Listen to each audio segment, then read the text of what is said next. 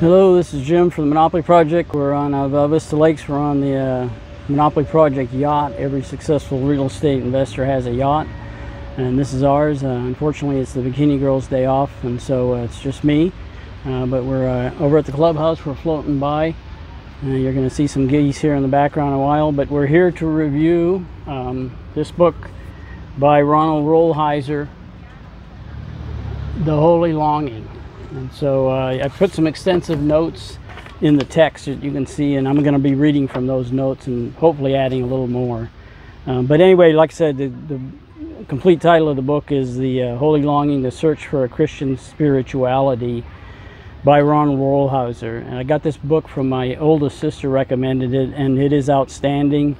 I will point out that it is a difficult reading. It's not, you got to think of what you're talking about. It's deep. And he doesn't really quote directly from scripture, even though he footnotes it in the back, because he assumes that you know what he's referring to. So, but here's a quick outline of the review. Like I said, you can see this on the website, because I had to get my thoughts in order, because unlike most of the books I review, this one's fairly deep. It's not really an entertainment. But anyway, the first sentence in the preface, very first sentence in the preface says, "This book is for you if you're struggling spiritually." And I thought they may be true, but it's more than that. It's also intensely practical. It's not about theology, but it's about what theology should drive you to do. So it's about actions, and what actions should you be taking as a Christian. And he puts it on page 102 among a lot of other places. He said that Christian spirituality is incarnational, you know, from the carnate, being of, you know, in Latin, meat, you know, human body, and not theistic. So it's because we do have bodies, we are bodies, and it's a constant theme through the book, and I think it's good. I strongly recommend this book because it's a practical guide to what a Christian should do or be doing. It's not about theology, it's about actions.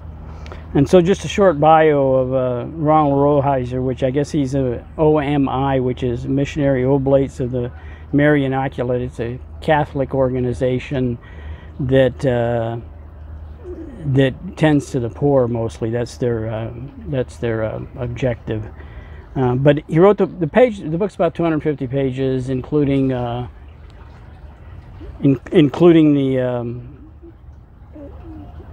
the footnotes and everything, and then there's some references in the back and such. But he first wrote it in 1998, and he updated it in 2013. And although he is a Roman Catholic and a Roman Catholic priest, he draws from all Christian faiths in this book, and he doesn't elevate Roman Catholic teachings or thoughts above the others. He honestly outlines the differences between Roman Catholic, Protestant, and secular beliefs on page 46 through 48. And on page 93, he explicitly disagrees with Roman Catholic teaching that you need a priest for confession to forgive sins. You know, that's one of the major theological differences between Roman Catholic and most Protestants denominations. That we Protestants believe that we can go directly to Jesus. That's the whole point of Jesus coming. We can go directly to Jesus, and he intercesses for us with God. He stands at the right hand of God and speaks for us. So anyway, so even though Father Rolheiser is a Catholic priest, it is not a Catholic book, which is good. He starts with 4 non-negotiable pillars of spirituality. And he's starting on page 53. He lists these, and numbers 1, 3, and 4 are not really surprising. They won't surprise you. They are private prayer and private morality, mellowness of heart and spirit, community as a constituent element of true worship.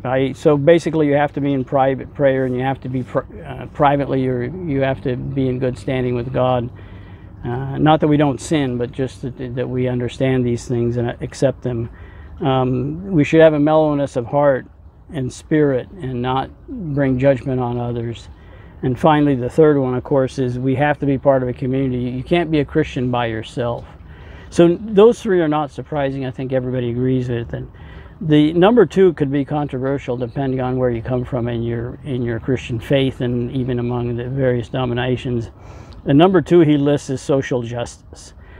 In the next few pages, he discusses why all 4 are absolutely necessary, and that ignoring even one severely distorts your spirituality. I want to have more to say about social justice, and I'll do that separately. He actually has an entire chapter dedicated to that, and I have some thoughts and comments and issues on that. So I will discuss that in a little more depth in chapter 7 when we get to that. I do want to say this book had an immediate impact on my life. It had an immediate impact on my understanding of what I do and some of what I don't do in terms of actions that constitute elements of true worship and spirituality. Examples are on page 84 and 89, where Rolheiser says, "Our prayer needs flesh to back it up, and your touch is Christ's touch." And again, this is his incarnate argument that we are human beings with bodies, and unless we are laying hands on each other and praying with each other, it is not effective. It's absolute necessity to be incarnate. And then, of course, on page 91, he discusses the importance of visiting the sick or dying or elderly. And again, that's one of the things I do. I do it because it's the right thing to do, but now I understand, as he points out, that it's just a basic element of Christian spirituality to be a Christian. One of the aspects of the book I really like is I like it when I read a book and the author says things that are obviously true, but usually not acknowledged. And I got a whole list of them here. Page 25, he says, "Generally speaking, today in the Western world, most of us adults live in a certain chronic depression." I think that's true.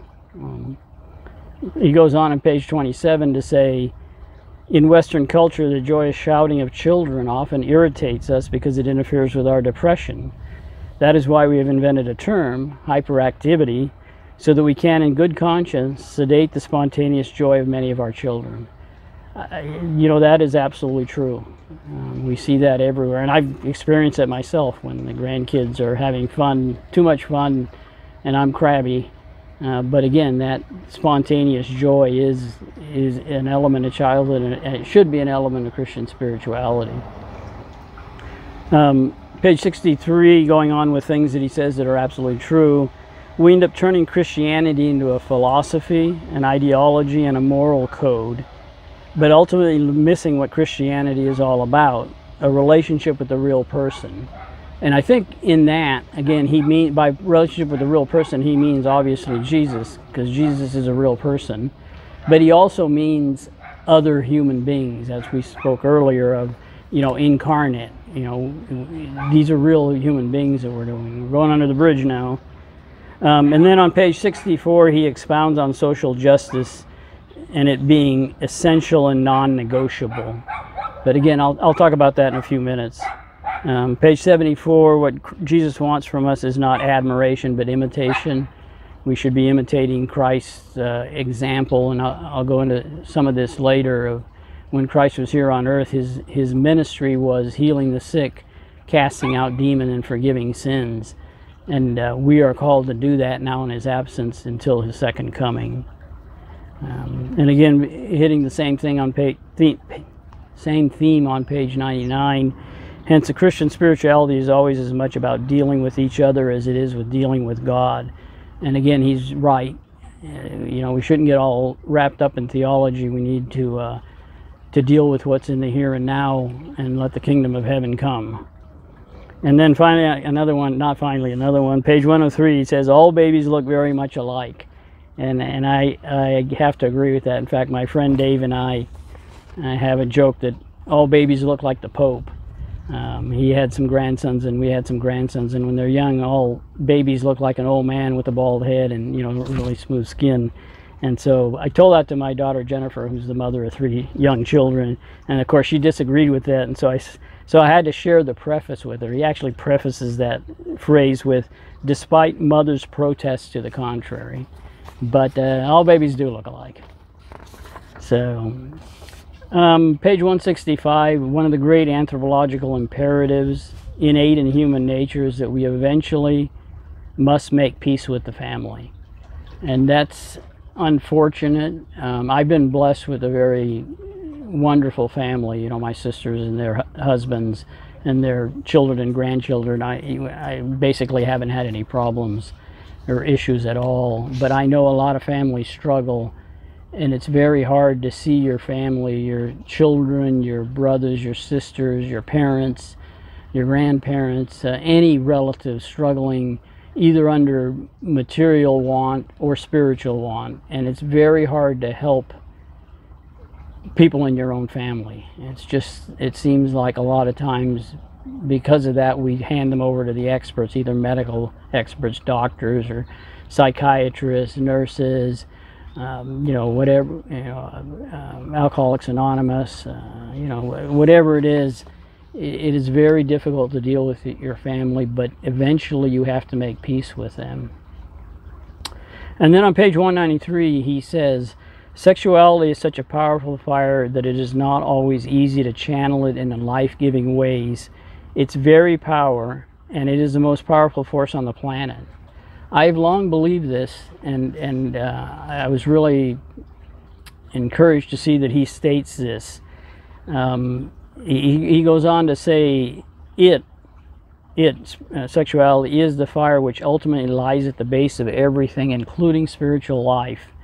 I'm going to talk more about that. He has a separate chapter on sexuality in chapter 9, or I think it's 9. It's the one after the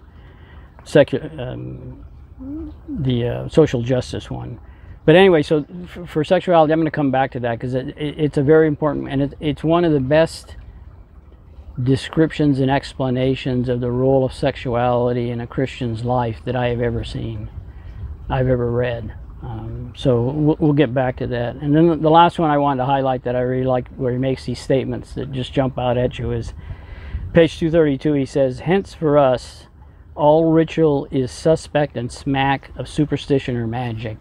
And he's talking about the general loss of respect and use of ritual, and not rote ritual. He is true, we in the modern world do not really do ritual anymore. We think it is a ritual, literally. And I think that's a big loss. Actually, I think that's one of the reasons why the Catholic Church, the Roman Catholic Church, attracts so many converts from other Christian faiths, is that they have a very elaborate ritual set up that is very satisfying if done correctly. And so so I think that's a very important insight, is that we need to reincorporate ritual within our Christian walk. And then next I wanted to go on to some interesting points that he made theologically and otherwise. On page 83 he says, namely, that God's power is now partially dependent on human action. And this isn't literally true because God is sovereign, but given the context of the argument he makes, I agree with him. As I said earlier, we the church are called to complete the Great Commission by completing what Jesus started in his ministry, and that is healing the sick, casting out demons, and forgiving sins, all in the name of Jesus Christ. That is what he has commanded us. That is how we go forth and make disciples of all nations. So I think it's an important point. And then on page 97 he goes into a very interesting discussion of John 6:51 through 55, where Jesus says to the bunch of Jews who are assembled around him, unless you eat my flesh and drink my blood, you have no salvation, or words to that effect. I'll read them why don't I read them right now? John 6:51 through 55. I think this is the ESV version. I am the living bread that came down from heaven. Whoever eats this bread will live forever. This bread is my flesh, which I give for the life of the world. Then the Jews began to argue sharply among themselves, how can this man give us his flesh to eat? Jesus said to them, very truly I tell you, unless you eat the flesh of the Son of Man and drink his blood, you have no life in you. Whoever eats my flesh and drinks my blood has eternal life. I will raise them up on the last day. For my flesh is real food and my blood is real drink. Rolheiser analyzes this, and I've read this before and been puzzled by it. There's a lot of analysis on it if you go on the internet. A lot of people, trying to explain it one way or another. The Roman Catholic teaching is that he was speaking literally, and it is of communion, the Eucharist. That has been rejected by a number of Protestant analysts because he uses words here that he doesn't use in the institution of communion. And so it goes on and on, the discussion. But what I really found interesting is Rolheiser's argument is that Christ is, there's a big question in scriptural analysis of when is Jesus or when is the scripture speaking us to literally, and when are they speaking to us in metaphor or parables. And a lot of people claim that this is a metaphor and so forth. Rolheiser argues against that by pointing out that the word Jesus uses in the second time he says this is sarx, S-A-R-X, which is a Greek for flesh. The other Greek word for body is soma, which is normally used when he does the words of institution for communion. He said, "This is my body, take and eat. This is my soma." Here he says sarx. So he's telling them, according to Rolheiser, and I tend to agree with Rolheiser, he's telling them that I'm speaking literally. I am not speaking in metaphor. Anyway, if you get into that, it's a mystery that the simple words of John, and the scriptures aren't really clearly understood. I think some of that is because, all of that is because of our sinful nature, and we broke the perfect creation.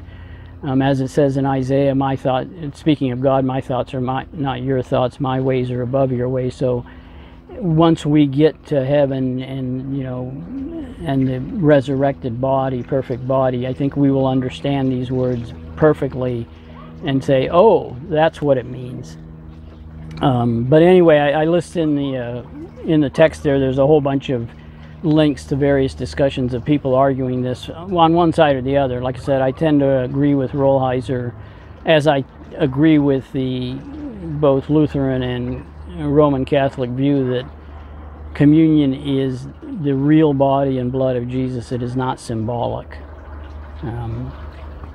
So anyway, going on to some other interesting things, he says, page 124, thus the best example of what church baptism and consecration really mean is the example of having and raising children. And he does a very good job in this section of explaining that having a family, raising children, and then grandchildren is really, you understand what it means to give up your life for another. When Jesus said, "No greater love hath a man than to give up his life for his fellow man," he was, of course, speaking of himself literally. He was about to go to the cross and die to save us from our sins. And he was also indirectly talking about others in this society who give up their lives, for others, specifically the apostles. All but one of them, John himself, were martyred. And so I'm getting a call there, and so I'm trying not to answer it, a phone call. So anyway, again, getting back to the no greater love hath a man than he give up his life for his fellow man. He's talking about himself literally. He's talking to the apostles in front of him. He's talking to us down through the ages about policemen, soldiers, all of those who goes in harm's way, firemen to protect and save us, and some of them pay the ultimate price. But he's also talking about this concept that Rolheiser is discussing here about not literally giving up your life in the sense of being dead, but giving up your dreams, your aspirations, your days. And I see that in my daughter Jennifer. I mean, she basically spends the whole day doing what the kids want, in a good way. I mean, they're not running her life, but she's sacrificing your life. You're giving up your life for another, and it's the most important function that you can do on this earth, both within the family and outside of the family. So, and then on page 149, he says, "But you are alive as a 70-year-old, not as a 20 not as a 20-year-old. And he's talking about how we go through different stages in life, and you have to come to terms with that. And being near 70, I read that and I instantly understood what he meant. I remember being 20 or 25, you know, quote, young. And it is different. And it's different in a good way. And so it's one of the other themes he hits pretty hard, is we go through phases in life and we need to address them. Okay, now we're finally at chapter 7. I'm sorry, 7 on my outline, which is chapter 8, which is social justice. I got to admit, I'm very wary of calls for social justice in general, and especially from Roman Catholics. I was raised as a Catholic. I now attend a Lutheran church, but I don't particularly consider myself Lutheran, you know, in that they're any different. The gospel of Jesus is the gospel of Jesus. I have my differences with the Catholics and some of the other Protestant denominations, but none of them break the basic fact that we're here to serve Jesus and we're here to serve others through that. And so, but I am wary of that, and I consider the preferential option for the poor to be a distortion and misuse of Scripture. If you're not familiar with the preferential option for the poor, is described this way: the option for the poor, preferential option for the poor, is one of the newer principles of Catholic social teaching, as articulated in the latter half of the 20th century. It also is a theological emphasis in Methodism. The concept was championed by many Christian democratic parties in Latin America at the time. I don't want this book review to degenerate into a political argument or even a theological argument. That's not the point. But I do feel compelled to state my objections, and I want to note an interesting related point about Rolheiser's treatment of social justice. Throughout the book, Rolheiser states a general or a specific principle, and then he gives some examples, and I think that's a very effective technique. I mean, it's sort of like, you know, when they teach you long division, and then you do a few sample problems, and it comes, you know, it goes both ways, you know, the practical and the theoretical.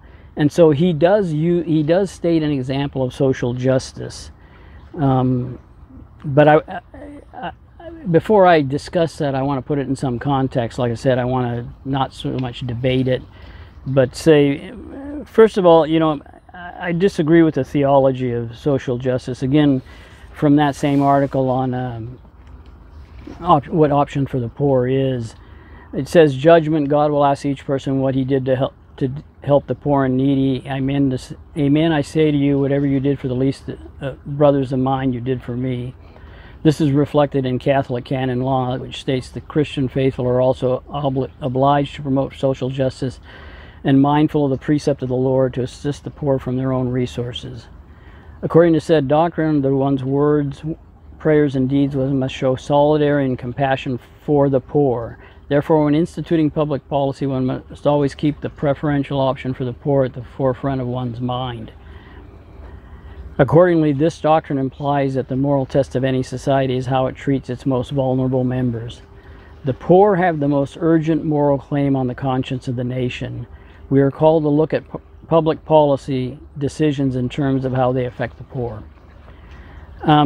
I agree with the scriptures. You know, this description here says it's Catholic doctrine. I agree that it's Catholic doctrine, obviously, but I also agree that the scriptures imply that the moral test of any society is how it treats its most vulnerable members. That is, it's constant in the Old Testament and the New Testament.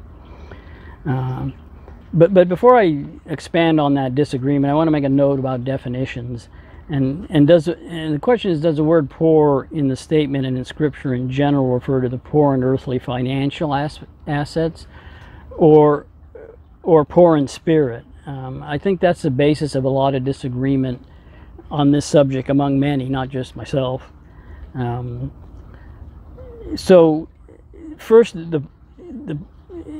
the poor, whether you define it materially or spiritually, I do not think have any more or less claim on God's grace and his gift of salvation through Jesus Christ. Yes, the rich have a harder time of seeing this and accepting the grace and salvation because they haven't made in this world and they think they don't need it. But again, that doesn't mean that the rich don't have equal claim to it. And so I mean, to go on, all human institutions are corrupt because of sin. We're never going to make heaven on earth. And as Jesus says in Matthew 26:11, the poor you will always have with you. We're not going to eradicate poverty through social justice programs. Now, if they were going to rebrand it as the preferential option for the spiritually poor, then I'd agree 100%. That is what we are sent for. We are sent to help the spiritually poor. Very often, they are also materially poor. But just as many rich people and well-off people are spiritually bankrupt, as Pastor Jeff said to me today, and they are poor. They're poor in spirit, and that is more important than material goods, because this world would only last a short time for us, certainly, 60, 80, 100 years.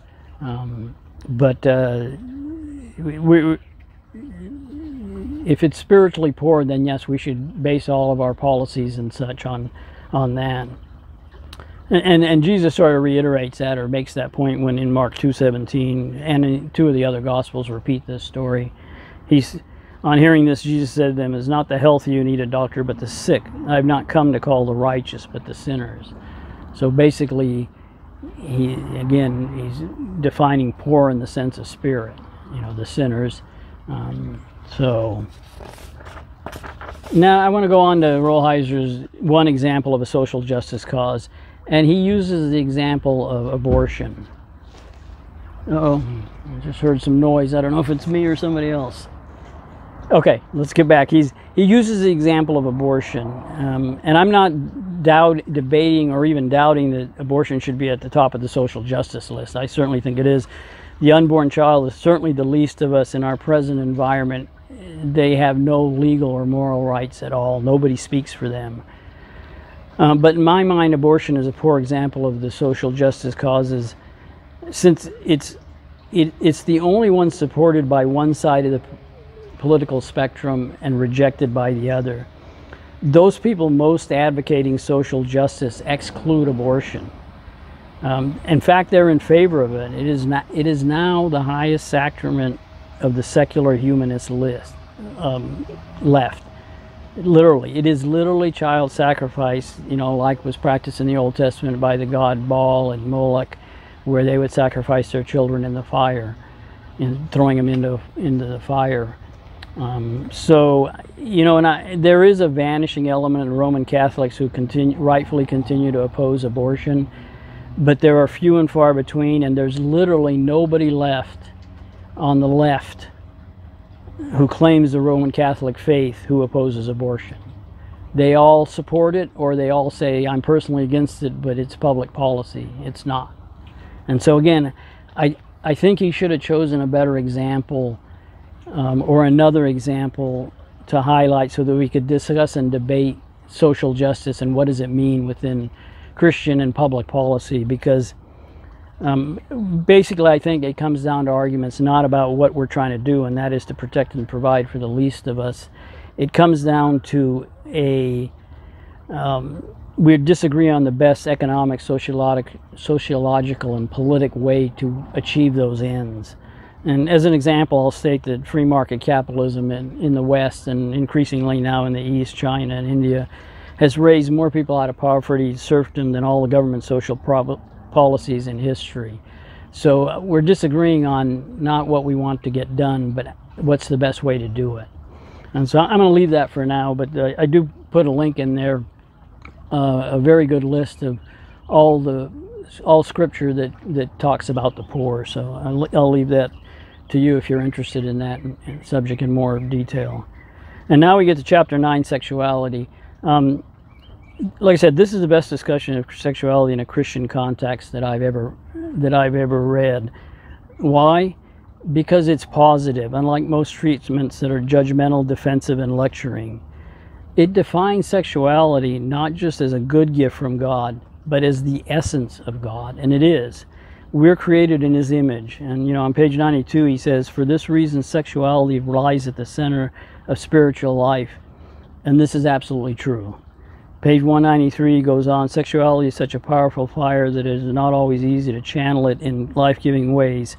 its very power, not just for the form of love, life, and blessing, but also for the worst hate, death, and destruction imaginable.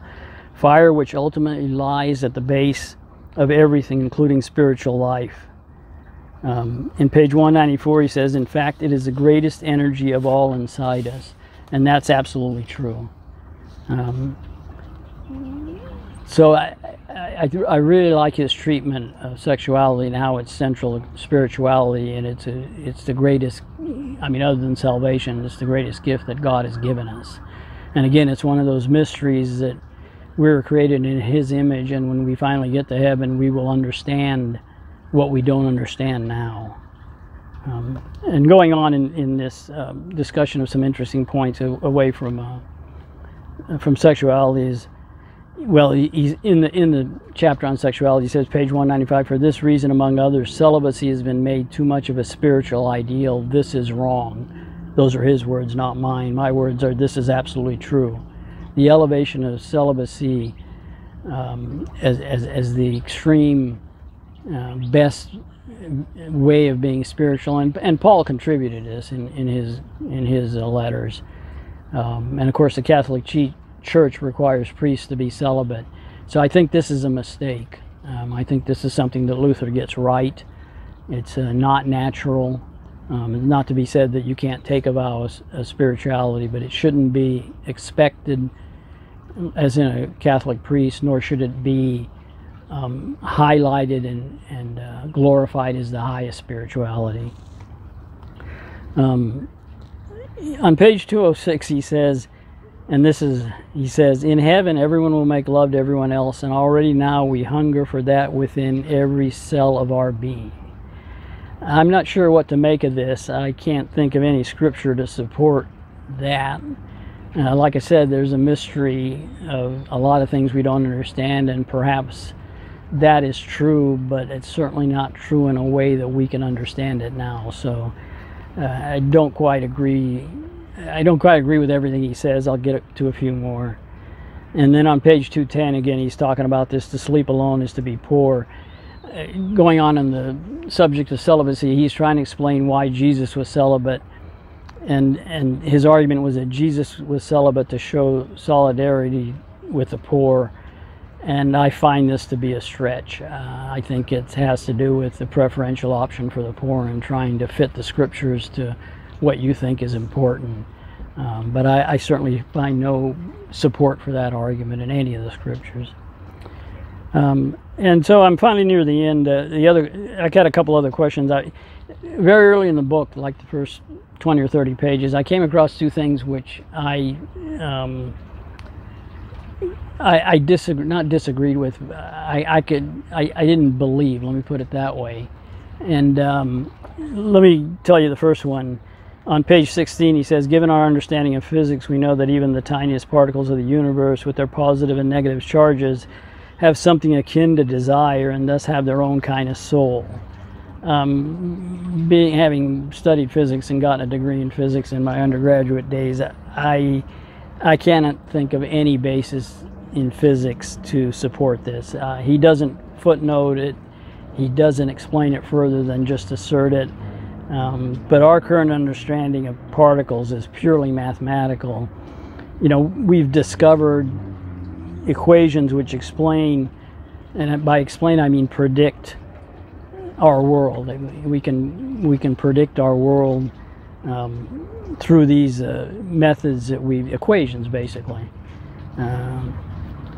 Through these techniques, and we've developed technologies that the ancients would consider magic. But these techniques, by and large, are actually always explain how. They explain how things work, but not why. Only God can be the answer to why. Many people that worship science, and again, a lot of people on the left now claim they only go by science, think that because we understand how the sun shines for billions of years, how the circulatory system sustains us, how photosynthesis works, how to make a nuclear bomb, that we no longer need God, that we've explained the universe. It's not true. It doesn't explain why. It just explains how. So And then on page 17, he goes on to say, if you put a 2-inch band of solid steel around a growing watermelon, it will, as it grows, burst the steel. And I said, my first thought was, I don't believe that. And so, of course, I did what we normally do in these days. I Googled it, and I could not find any reference, you know, any videos of somebody putting a band around a growing watermelon, doing a time-lapse, you know, video of it exploding. I just don't believe that's true. I don't know where he got it, and he doesn't footnote it, and so on and so forth. So in any case, that's the end of my review. I do recommend the book wholeheartedly if you're interested in these subjects. You know, whether you're Catholic or not, it's not a Catholic book. It's a Christian book. He makes a lot of good points, and most importantly, he talks about what you need to be doing, not what you need to be thinking or what you need to believe or arguing theology. You need to be out there in the street doing what Jesus called you to do, and that is to heal the sick, cast out demons, and forgive sins, and spread the word, you know, make disciples of all nations. So again, Rolheiser's book, I heartily agree with it. And it's just about sunset, and I'm getting a lot of phone calls, so wondering where I am, or am I lost? And so I'm going to head back home and answer some of these calls. Thank you. This is Jim for the Monopoly Project.